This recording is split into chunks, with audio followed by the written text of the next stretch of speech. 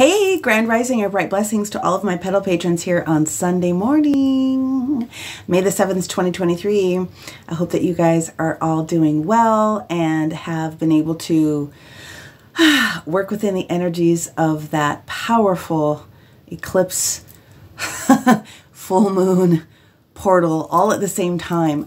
It packed a huge wallop. And so if you are still feeling the effects of being a little bit groggy, a little bit out of it, maybe feeling a little disconnected, having some really powerful dreams and some other things coming up to the surface, that's what it's supposed to do. Hopefully today you can just sit and relax.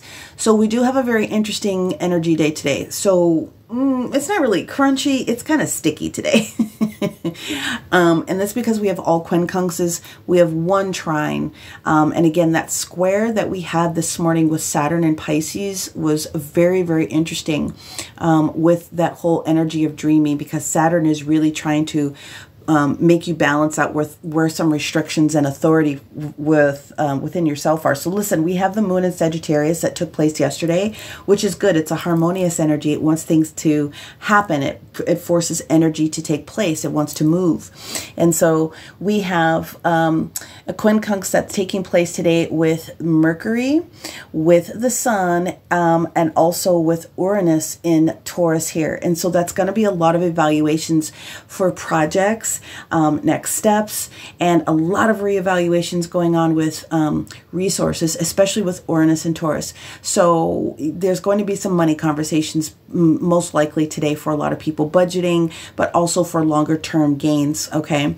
The big thing for me that's taking place today and is the fact that we have Venus that's moving out of the 3rd house of communicative Gemini and is moving down here to the 4th house of Cancer. So that's going to put a lot of highlight when it comes to our relationships.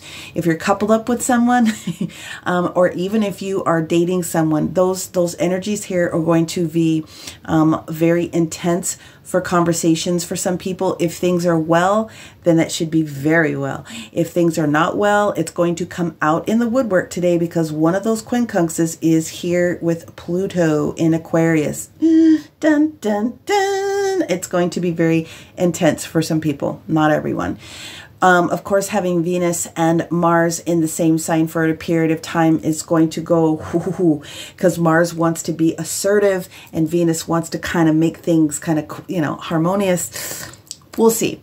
But I will tell you that later on this evening, we will have this this trine that comes in with Chiron and Aries. I know it's just the one little teeny tiny green line, but it'll help to harmonize where you're at and feeling comfortable with your decision.